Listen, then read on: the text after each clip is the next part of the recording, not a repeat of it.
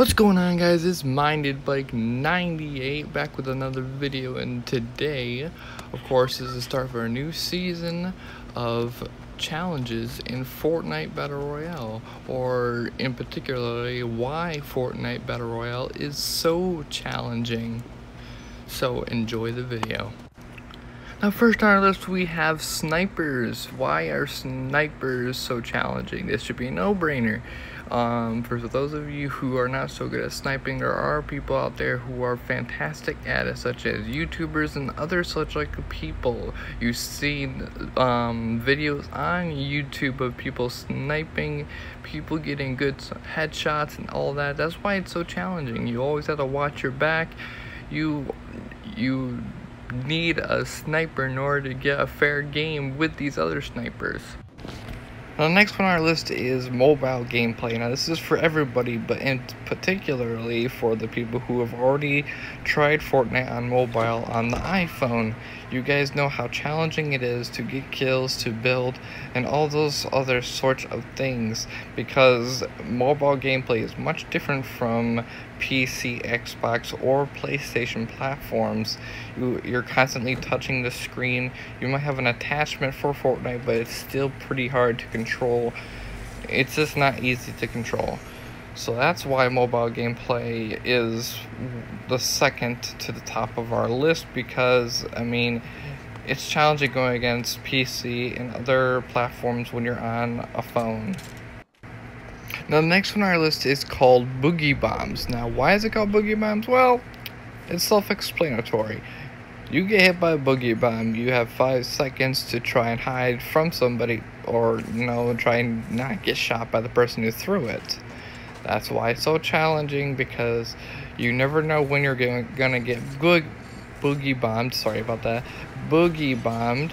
And when you do get boogie bombed, you're pretty much a goner unless you have a good spot to hide in, and you have a good fort that you set up just for the occasion. So if I were you guys, I would watch out for those boogie bombs. I'd watch out for other people around you. If you hear footsteps or you hear gunshots, I would build a fort around you. Now, the next one on our list is called New Players. This one is in particularly very hard, because there are a lot of new players still joining Fortnite, believe it or not. Some people still haven't played Fortnite and they're joining just to see how it is, and they have bad experiences because there are a lot of people who have been playing this for a very long time, and they're pretty much dominating them right when they get into the game. So if I were you guys, please do me this favor and please be light on these new players. They're usually the no skins, but there's some people who try and be no skins just to trick you. Now, for the next one on our list, we have players who are in the game but not playing. Here's an example. As you see, I had a shot guy who was AFK, I think that's the word for it, but that guy was not playing. I got a free shot off of him. But that's another reason that this game's challenging. Some people have places to go and they don't plan on something happening when they're involved in a game, so they have to go AFK just to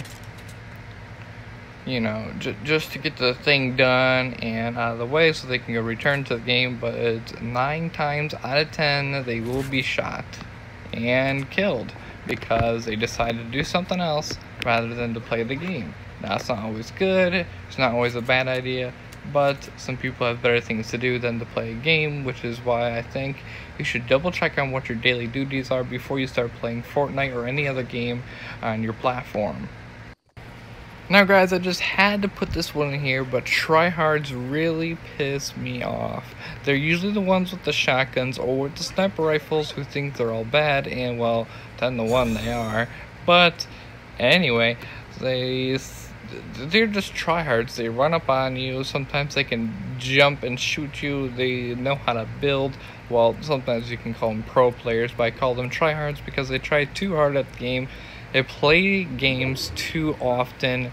I mean, unless they're YouTubers, I give them the credit for that. But anyway, tryhards are another reason why this game's so challenging. You have a whole bunch of them in the game. No matter what platform you are on, you will always have at least 1 to 2 tryhards in your game lobby. Now, this one should be familiar to all players who have been playing Fortnite for a very long time or even a short period. The Storm. That is a very challenging subject to go over. Why do I say that? Because, well, it's just a storm, man. It's hard to get past.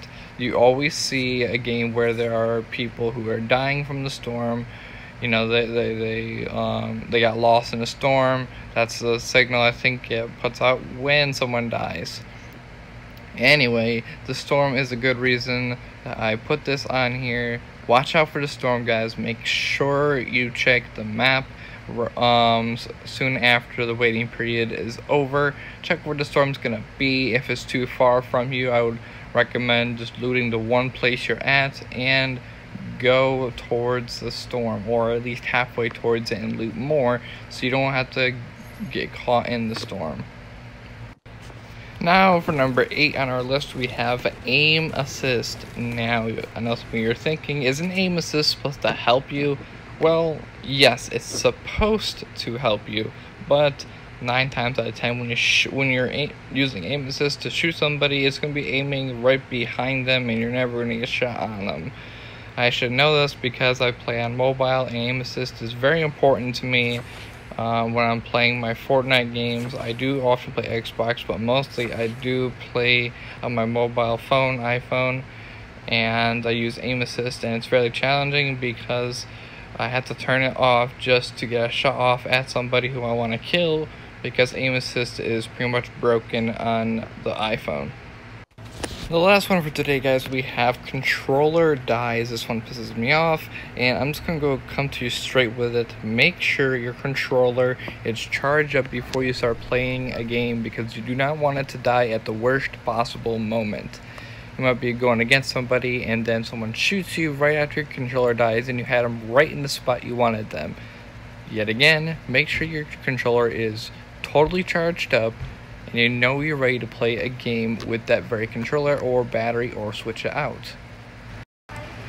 Now, as always, that is it for today, guys. Please make sure to smash that like button and subscribe below just to appreciate this channel.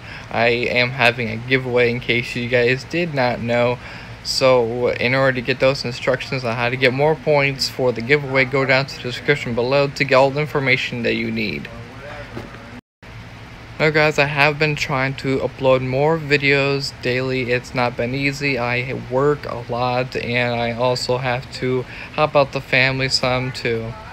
So if you guys want to see more content in the future, let me know. If you have any challenges you would like me to do, if you want to know anything else in the video, or if you have any questions about any of the things I've listed, please let me know.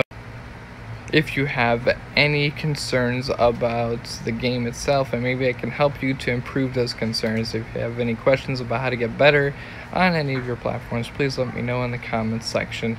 And everyone